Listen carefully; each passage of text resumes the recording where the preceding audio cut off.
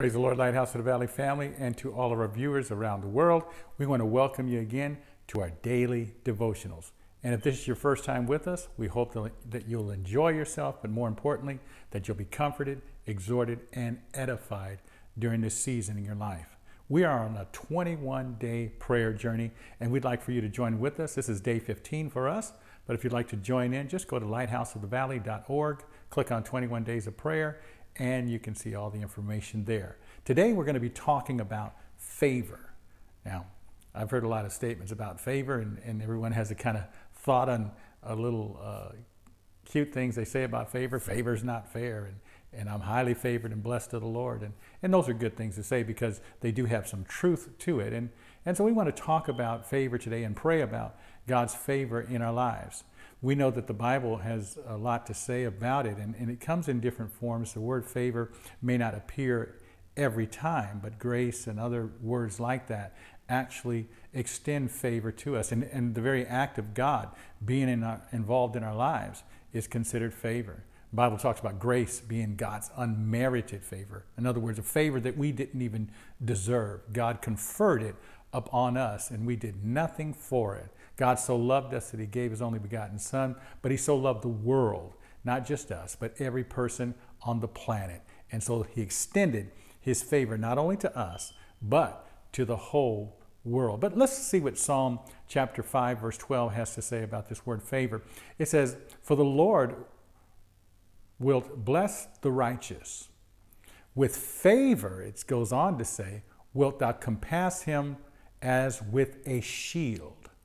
In other words, favor will be all around us. You know, if you go into the New Testament and you read out of Ephesians chapter 6, he says that for us to, above every weapon that we take and everything we have to defend ourselves, above all, taking the shield of faith, wherewith you'll be able to quench all the fiery or inflamed missiles launched at us from the enemy, all the inflamed darts it talks about.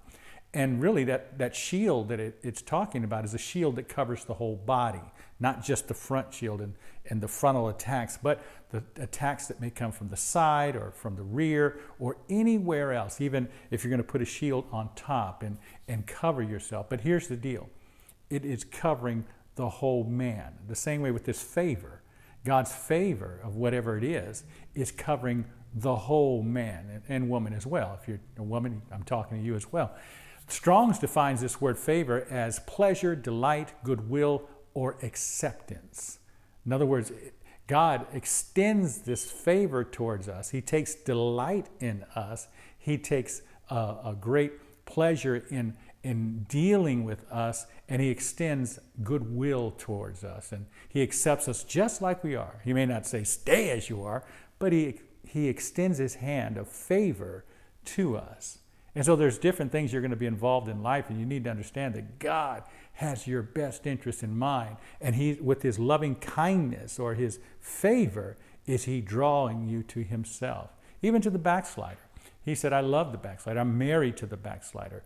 And with his loving kindness or his favor, he draws them to himself. Merriam-Webster defined this word favor as gracious kindness or an act of kindness. It goes on to say that words that are related to this are advantage, benefit, blessing, and even grace. In other words, God's grace and the benefits outweigh anything and everything that we can ever think of. Just think of something that you've done so bad, and you come to God and you say, "God, forgive me of this or that." And God's favor comes in there. His grace runs to the forefront. You have an advantage because of his favor. You have this ability to come to the throne of grace and obtain favor, obtain mercy and forgiveness and grace at your time of need. Whatever it is you need, all you need to come to is God and say, "Lord, forgive me." And his favor is extended.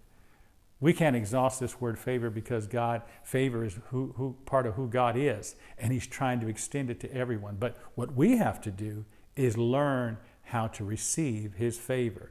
Favor, it talks about it being a benefit. Well, we are beneficial, and we get certain benefits that not everyone gets once we start walking in his favor. We start walking in his righteousness. His shield covers us, and it's around us all the time. No matter where you go, what you do, God's favor is with you. Now, his favor is extended to those that are trying to come to him, and he's trying to draw them with his loving kindness. But there's something about you that makes you different, and his favor is with you all the time. In other words, he's always surrounding you. He's always wooing after you. He's always reaching for you. He's always ready to give you the advantage. He's always ready to give you some benefits that you didn't even think were there. He's always ready to bless you. Scripture tells us in Psalm chapter 1, blessed is the man that walketh not in the counsel of the ungodly, nor standeth in the way of sinners, nor is seated in the seat of the scornful, but his delight or her delight is in the law of the Lord. This thing right here, the word of God. And in the law doth he meditate, or she meditate day and night. You're going to be like a tree planted by the rivers of water. And whatever you do is going to prosper. Why? Because of the favor of God on your life. Other folks, for the wicked, it's not the same. But for those that are of the righteous seed, God will favor you above all men of the earth. So let's walk in the favor. Let's walk in the favor of God. And let's ask God to continue to walk with us and to be with us no matter what. That we can walk in this grace, this blessing, this benefit, all of the things that he's doing and how he's surrounding us like a shield. Amen? He is our shield and he is our buckler. We thank him for that. Let's pray. Father, we come to you in the name of Jesus. And I thank you for the men and women that have gathered here today and that are watching. I ask you, Lord, to extend your favor to them, that you would extend your grace to them, that, Lord, your acceptance for them, Lord God, and the benefits that you have for them. I pray in Jesus' name your goodwill would go towards them and they would know that it's you that is doing all of this in their lives.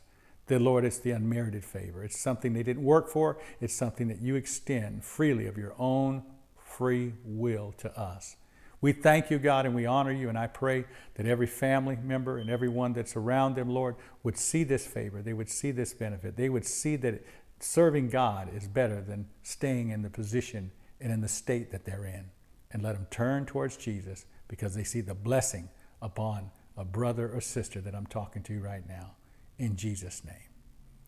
And those of you that are maybe tuning in for your very first time, or maybe you've been watching and God has been tugging at your soul, it's God's favor that's being extended to you. It's God's grace that's drawing you. It's something he wants to do for you that you can't do for yourself. And all he wants you to do is say, I believe that Jesus Christ came and died on a cross for me, and that he was buried in a grave just for me, and that he rose on the third day, conquering death and the grave just for me. That's a powerful thing, and no one would do that for you naturally, but God, he sent his son Jesus to do that. And now you can come and believe that and put your faith in that. And once you embrace that, there's something you need to do. Say, Lord, forgive me of my sin. Recognize that you are a sinner in need of a Savior, and that Savior is Jesus Christ. And when you ask God to forgive you and you embrace Jesus Christ, guess what happens? He forgives you right now. And now that he has forgiven you, you need to find a neighbor, a friend, a relative, somebody that knows Jesus Christ. And you need to say, I need you to baptize me in the name of Jesus for the remission of my sins. And they'll take you and put you underneath that water. It may be at a pool, it may be at a body of water, it may be a baptismal tank, no matter. It might even be your bathtub. But when they bring you out of that water, the scripture tells you that you're going to receive the baptism of the Holy Ghost. It's a promise. You're going to receive this Spirit of God living on the inside of you. And you'll know you've received it when you begin to speak in a heavenly language. And the initial sign will be that you speak in other tongues as the Spirit gives you utterance.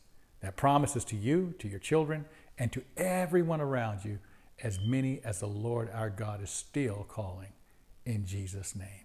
If that's you, we welcome you to the Lighthouse family and also to the family of God. All you have to do is just start walking in this, learn this, and if you didn't receive the Holy Ghost right away, seek it, pray about it, and God will fill you for sure, in Jesus' name. If you want to know more about us or Lighthouse of the Valley family, just go to lighthouseofthevalley.org, and there's a plethora of information there for you, your family, your friends, and everyone you come in contact with. And we want to encourage you to remain on this 21-day prayer journey with us. Today is day 15. Tomorrow, let's see what will happen, in Jesus' name.